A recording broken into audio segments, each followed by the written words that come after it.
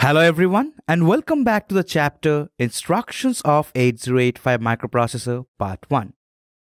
In the very beginning of this chapter, I told you that in this chapter we are going to cover the different groups of instructions, starting with data transfer group of instructions, thereafter arithmetic group of instructions, and finally the logical group of instructions.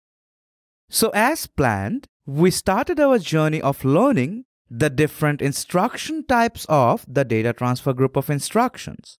However, we took a detour. If you remember, we studied about the register codes, formation of opcodes, and in the previous session, we learned about the different addressing modes. Well, that was necessary.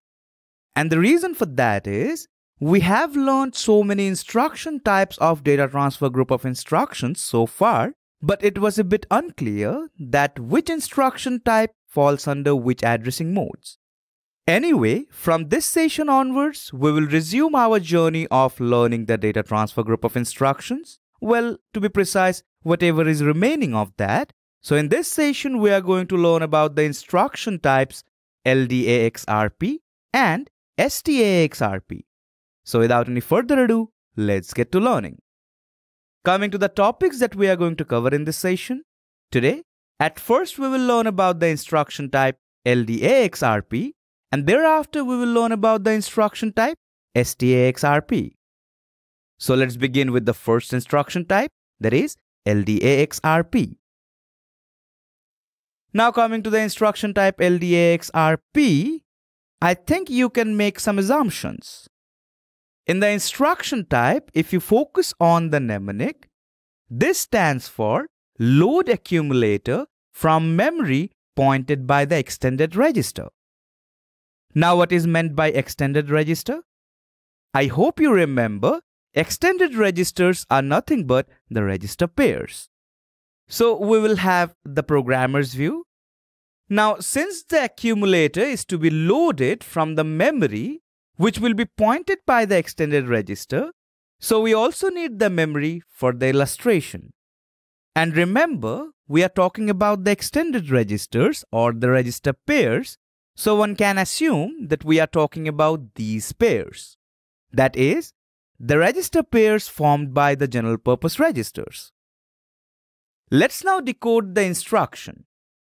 Notice, in the mnemonic it is said, load accumulator from memory pointed by the extended register. Now focus on the instruction. LDAX-RP. We are about to mention the first name of a register pair, or to be precise, B in case of BC. In the earlier sessions, I already have told you what is the reason for that. When we are considering BC as a register pair, C becomes the extension of B. And that's the reason why at this place only B will be mentioned. Now think about it. We are trying to communicate with the memory, however, in the instruction, we are not mentioning the memory. So clearly, it falls under the category of register indirect addressing mode. Isn't it? Now I hope you remember what is the register indirect addressing mode. In there, we use the register pair using which we are actually addressing the memory indirectly. Now before we move ahead and observe the illustration, I would like to mention this, the instruction of this particular type are of 1 byte long. And if you notice, that too is justified. LDAX and after that we will have the register pair's name, or to be precise, the name of the first register, where the rest of the part will be an extension only. So this entire instruction type can definitely fall under the category of 1 byte long instructions. Now allow me to illustrate how this instruction will work. Say we want the microprocessor to execute this instruction. Now what does this instruction mean? LDAX-B. Remember, we are talking about the BC register pair this time. Now let's suppose within the memory location F820, there is a data 12. And we want that to be loaded inside the accumulator. Now for this, within the BC register pair, the address, that is F820, will have to be loaded at first. This will specify that the memory location F820 is currently being pointed by the BC register pair's content. Notice, C has become the extension of B. Now if the microprocessor executes this instruction, that is LDAX, load the accumulator with the value inside the location which has been pointed by the BC register pair, the data will then be loaded inside the accumulator register. Let me show you another example. Say we would like to execute the instruction LDAXD. So this time we will be talking about a memory location which will be pointed by the D register pair. Now let's suppose at the location F821 we have got the value 34. Now if we want this value to be loaded in the accumulator register by executing this instruction within the D register, at first we will have to load the address of the memory location F821.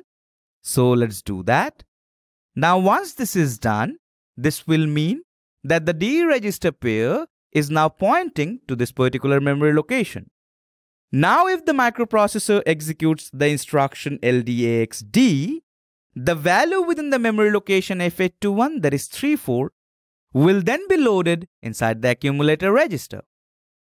So this is how these two instructions will work.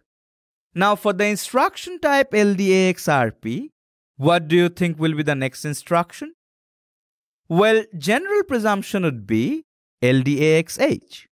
But let me tell you, there is no such instruction in 8085. That is, the HL pair is not used in this manner. Now you might be wondering, we have the instructions for LDAXB and LDAXD. Why not LDAXH?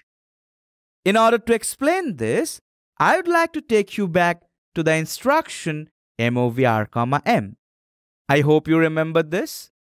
MOVR, specifies that we are supposed to load a register with 8-bit value in the memory location. And what is the memory location? The memory location which is pointed by the HL register pair. This too is an example of register indirect addressing. And if you notice, using this instruction, we can perform the same which we could have performed using LDAXH. So, since this instruction already exists, there is no use of having another instruction of the same functionality. So do remember, of the instruction type LDAXRP, there are two opcodes or two specific instructions, LDAXB and LDAXD. And both of them mean we are supposed to load the accumulator pointed by the extended registers. However, in order to execute this, we need to load the register pairs with the memory location at first. Another thing to notice in here, we don't have instruction like LDBXRP or LDCXRP. And the reason is quite simple, because accumulator is the special purpose register which has different ways to address this. I hope you remembered that from the previous session. So that was all about the instruction type LDAXRP. Do remember, this occupies only 1 byte space in the memory. Let's now learn about the next instruction type, STAXRP. Coming to the instruction STAXRP, I think you already have presumed what it means. Well, the mnemonic of this instruction type means we are supposed to store the accumulator contents in the memory which will be pointed by the extended register, or in other words, the register pair. So we are talking about the register pairs, and for that we will also need the memory, because the content within the accumulator is now to be stored within the memory locations. Now if we notice the instruction type, just like the previous one, here also we are not talking about the memory location. Rather, within the instruction we are going to mention the register pair. So this is also clearly a register indirect addressing. Now STAX-RP instruction type, just like the previous one, that is LDAX-RP, falls under the category of 1 byte long instructions. Now the opcode for STAX-B will help the microprocessor store the accumulator content into the memory location which will be pointed by the BC register pair. And the same thing can be said for the instruction STAXD. However, using this instruction, we will be loading the content of the accumulator in the memory location which is going to be pointed by the DE register pair. In these two cases also, before we execute the instructions, within the pair, we will have to load the intended memory location. Now what about STAXH? Just like LDAXH, we also don't have any such instruction in 8085 microprocessor. And the reason is also quite similar. We already have the instruction MOV M,A. Notice, this is the opposite of the previous instruction that we had. In the previous instruction, instead of LDAXH, we had MOV A,M. This time, MOV M,A will work as same as STAXH would have. That is, using this instruction, we can also store the contents within the accumulator register into the memory location which is going to be pointed by the HL register pair. And that's the reason why we don't have STAXH instruction in 8085 microprocessor. So do remember, in case of STAX-RP, we have two opcodes, one for STAX-B, another one for STAX-D. And both of them fall under the category of 1 byte long instructions. So that was all about the instruction type STAX-RP. Remember, STAX stands for Store Accumulator Contents in Memory pointed by Extended Register, that is the register pair. So in this session we covered the topics, the instruction type LDAX-RP and the instruction type STAX-RP. The first one loads the accumulator with the contents within the memory which will be pointed by the register pair. On the other hand, the second instruction, that is STAX-RP, it stores the content of the accumulator within the memory location pointed by the register pair. Alright people, that will be all for this session.